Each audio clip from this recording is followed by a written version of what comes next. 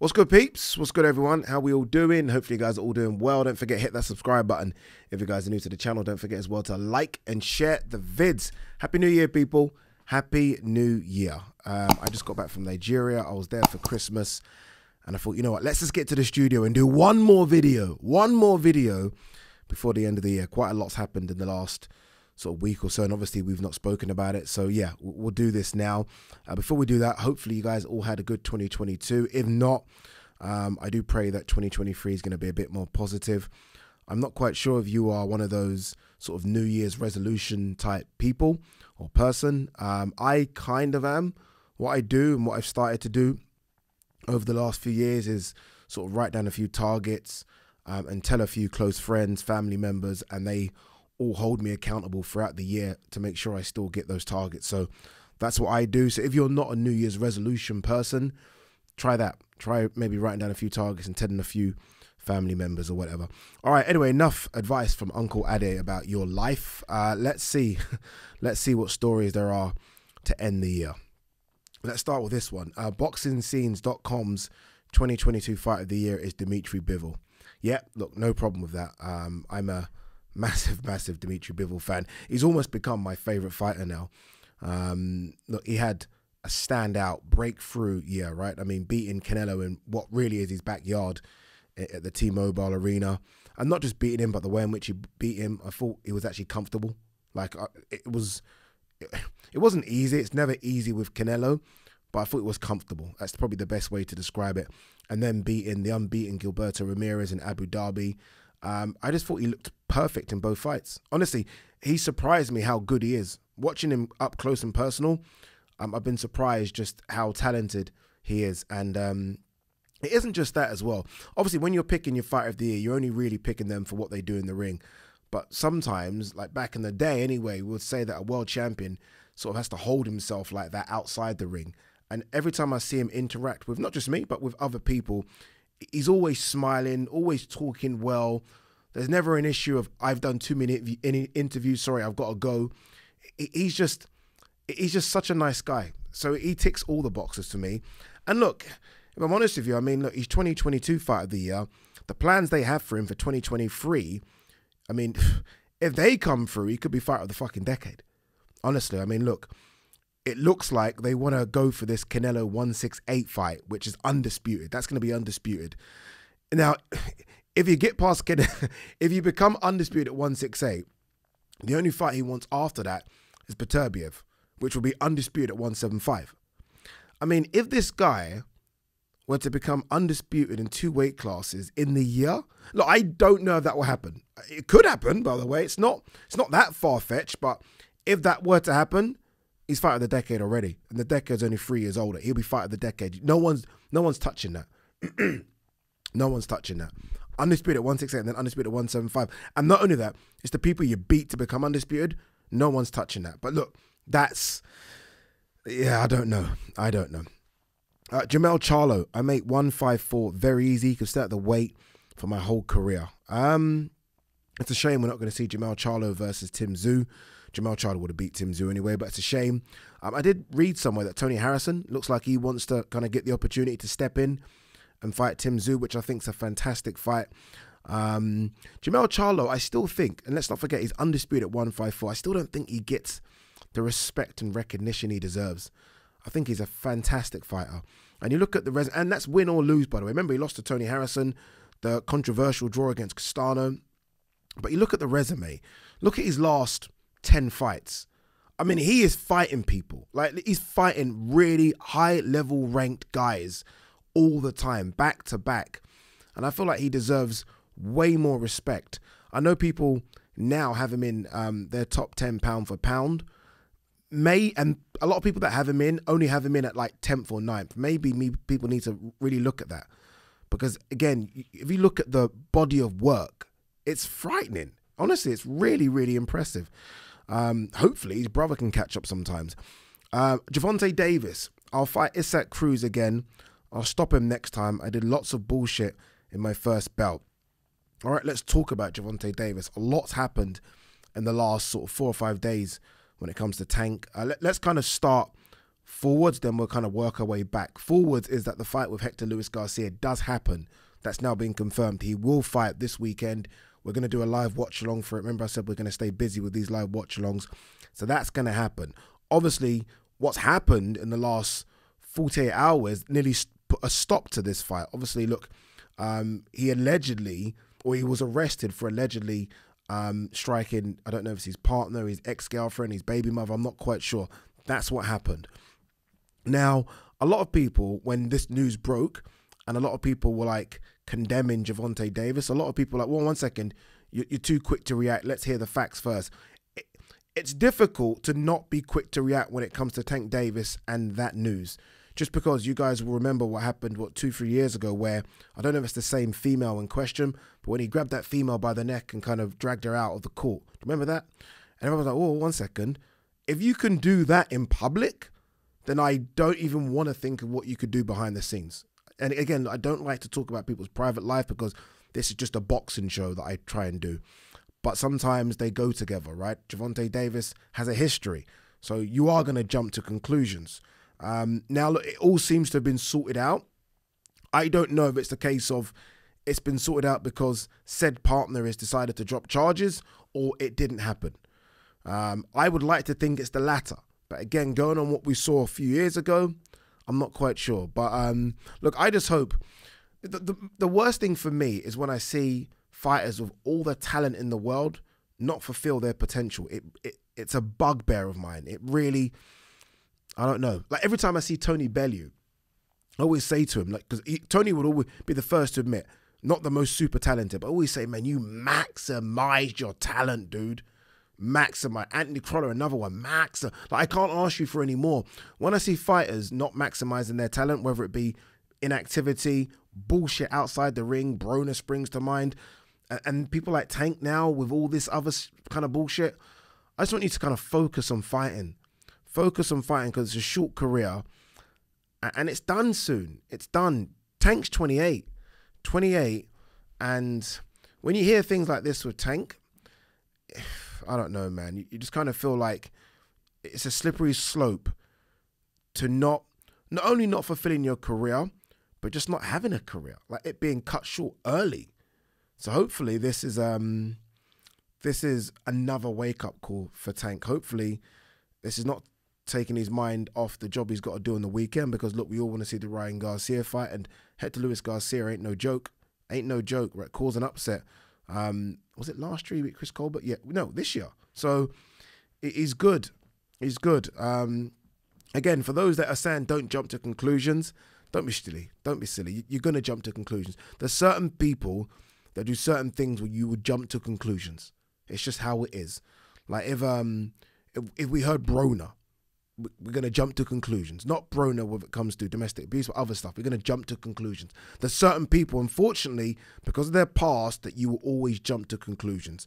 But let's hope it's been sorted. Let's hope for the sake of the female in question that it's been sorted, and it's not just a case of her deciding or being told to say stuff, if that makes any sense. Let's just hope it's all ticked and done. What was interesting with regards to this Tank stuff was Conor Benn came out and said a couple of things to Tank, and they kind of went back and forth for a day or so over social media, and I was like, where's this come from?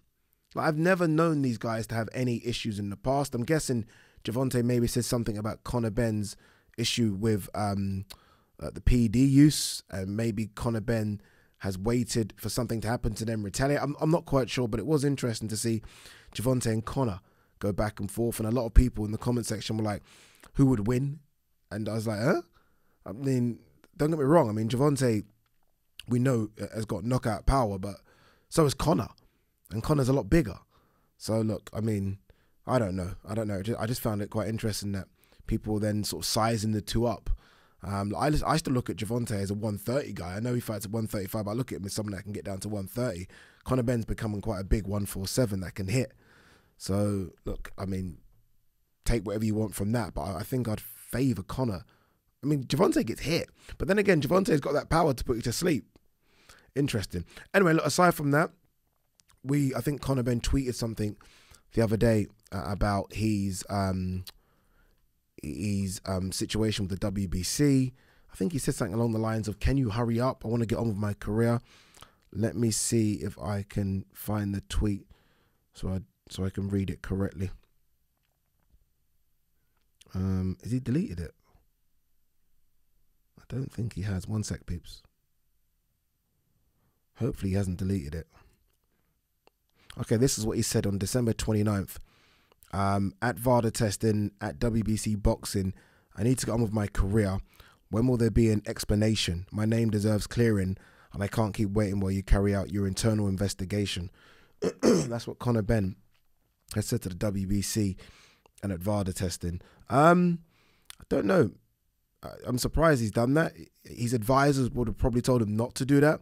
But then this is a guy now that seems to be frustrated with how long this is all taking, whether good or bad. Obviously, we know that his team sent a 270-page brief to the WBC. I mean, that alone will take a long time to go through. But look, Conor Benn clearly feels like he knows what the decision is going to be, and he's just waiting for it to be officially announced now. So look, I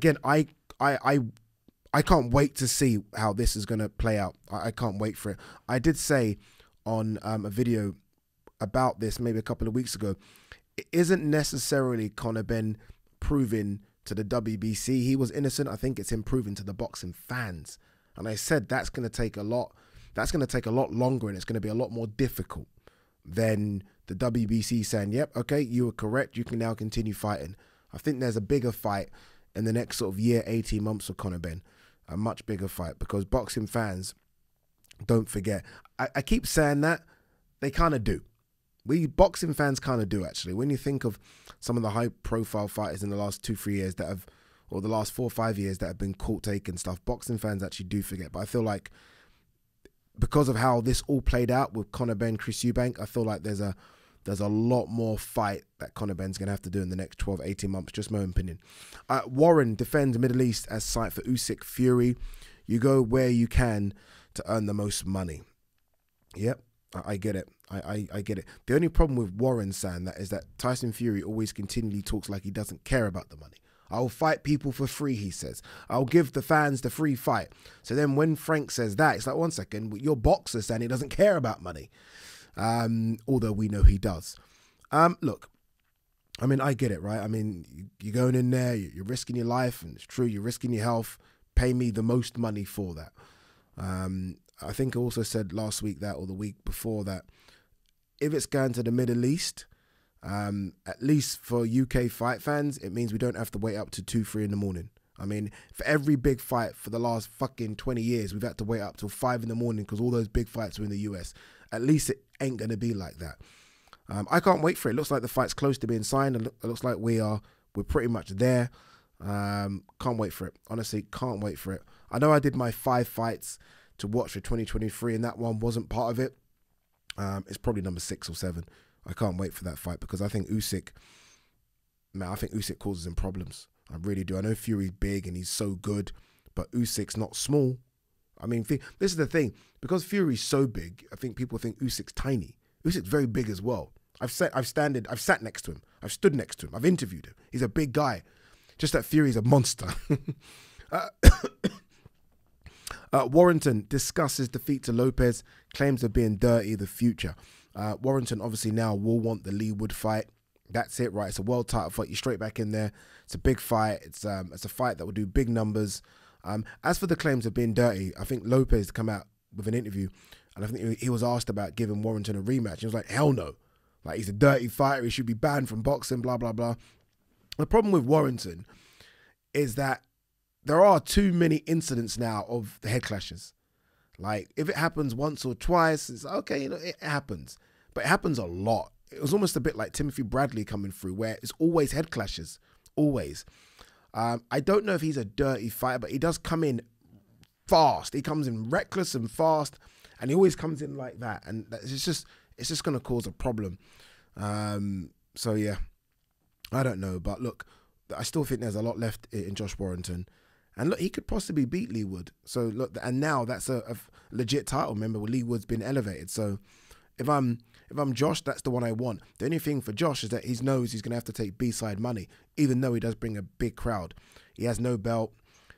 He's lost 2 of his last 4. So and one was a no contest as well in there. So yeah, he's gonna have to realize that he's no longer the A side. He's the B side now, definitely. Chantel Cameron, Christina Linadatu, the WBO have ordered the title fight. Heads to purse bid hearing. Chantel Cameron, obviously undisputed. I said this fight. Remember, I mentioned 2 names for Chantel Cameron. One I completely got wrong, which was Delphine Persoon. Chantel's a bit bigger than her, but I mentioned Linadatu. Linadatu fought Katie Taylor. That's Katie Taylor's one and only fight at 140 pounds. Linadatu caused her some problems. Linadatu's been out the ring for a while though. She had a baby. I think she's had a fight back. So I don't know. If I'm Linadatu, maybe have one more and then jump into a Chantel Cameron fight. If you're Chantel, do you vacate? Is that a fight you really want? Remember, she's in the sweepstakes for the Katie Taylor fight, so yeah, see what she does. Billam Smith says Reactpour turned down a rematch, cited location as the reason. If you're Reactpour, you want a world title fight. Look, you've already beaten Billam Smith. It was a close fight. I saw Shane McGuigan talk about this the other day. He thought his guy won. I've spoken to Chris about it. I think Chris maybe thought he nicked it as well. Obviously, Reactpour thought he won. So the only way you do that as a rematch is if both bring something different to the table. If you're Reactpour, your next step has to be a world title. If you're Billam Smith, your next step has to be a world title. I don't see the point in both of them fighting each other now. For what? Unless there's a vacant world title on the line, I don't really see the reason, if I'm honest with you. All right, see, okay, a bit here about the Gervonta Davis stuff. The mother of Gervonta Davis's daughter recants domestic violence claims. So she's basically said it didn't happen. I don't know. I'm not quite sure. This is interesting. Robert Garcia says Anthony Joshua needs a stricter camp. What does he mean by stricter camp? Let me quickly click on the story and see if there's anything.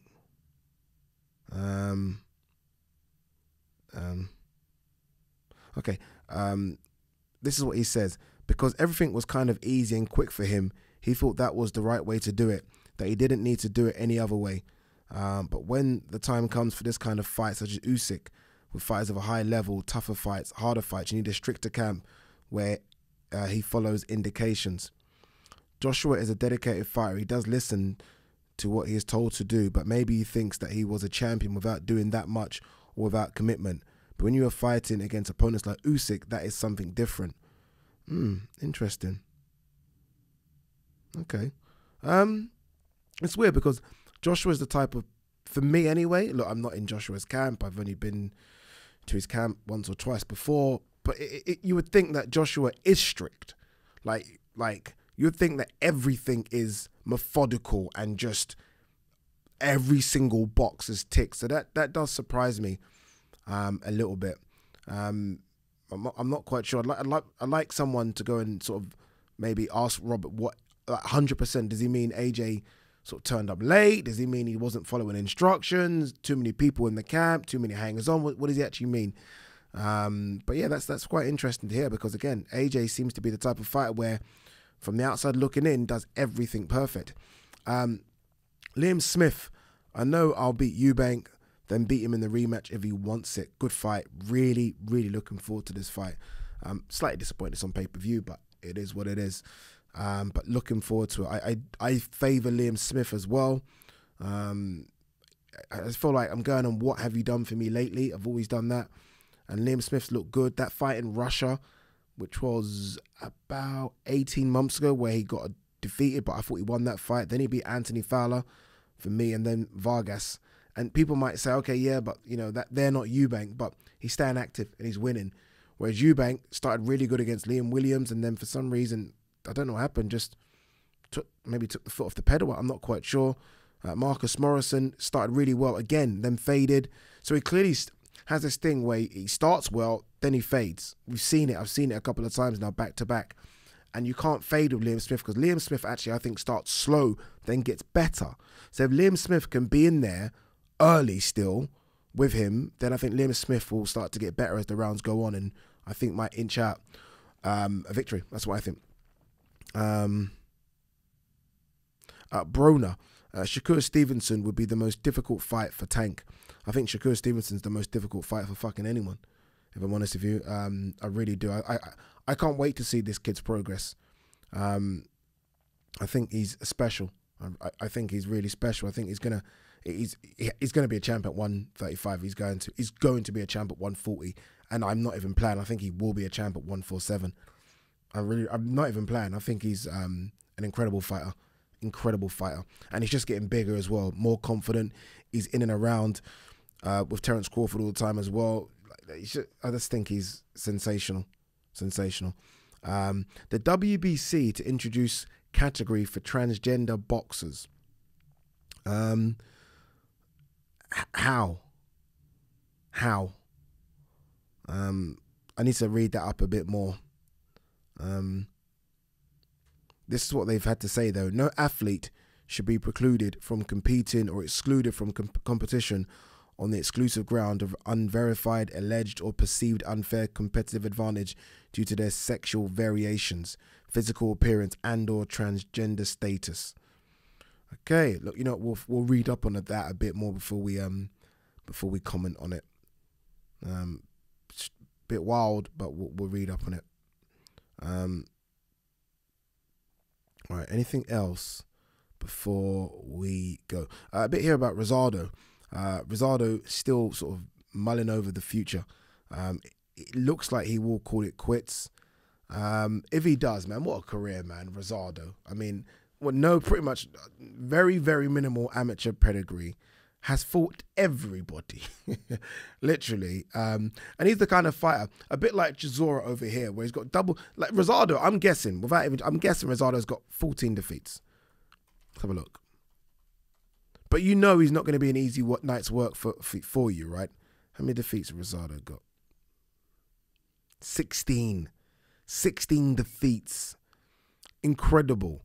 But and he's been robbed a few times, by the way. He's been robbed a few times, but he's fought everyone. He's fought everyone, man. Jesus Christ. I mean, I like him. I like Rosado. I've sat with him. I've spoken to him about boxing, and I like him, man. If he does sort of hang up the gloves, well played. Honestly, well played. What a career. What a career. All right, I think we are done. Just a quick video to say Happy New Year, to give my thoughts on Gervonta Davis and Conor Benn. Look, we'll start again next week. We're going to start again all the videos next week. And as I said, we'll do the live watch long for Gervonta versus Hector GARCIA.